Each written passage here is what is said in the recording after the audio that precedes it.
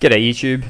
This video will show you guys how to create, edit, save and close with Vim. Now Vim, of course, being the text editor of sorts, comes from V, which is the Unix version or derivative, or should I say Vim is now the latest and greatest open source in comparison. Now what I'll do is I'll just cancel out of that and I'll show you guys how to create a file to begin with. So of course, just invoke with the Vim command. Let's call the document vim doc.txt, just make a text file. Now here we go, we're in there. If I were to type a few things, nothing really seems to work in terms of typing out content. So what you do need to hit first is the I key. Now this will enable you to insert, as you can see down here.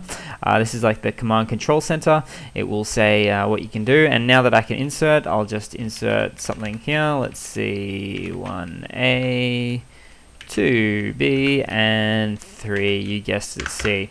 So that's the content of the file I just want to put in there, just like any text document. Now what I want to do is go ahead and save that information. In fact, what I'll do is save and quit. Now in order to do that, you do need to get out of the insert mode here. So what you do is hit escape, usually once or twice, and then the command prompt mode or the command mode will allow you to put in arguments here of sorts. So if I want to save and close this document, I'll type in :W Q, and remember you need to do it in the bottom left, not anywhere hanging around here in the command mode here.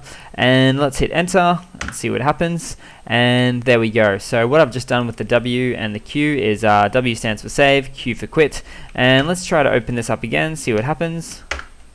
And there we are, too easy. So as you can see, I've created the file. It's called vim.doc.txt. I've edited, put a few things in there using the I button as the insert command to allow me to type in there. Then I've gone ahead to save and close by, let's see, just type in :W for save and Q for quit, as I did before. Hit enter, and there you go. So that's pretty much it, guys. That is how you create, edit, save and close with Vim. Cheers guys, hope you've enjoyed.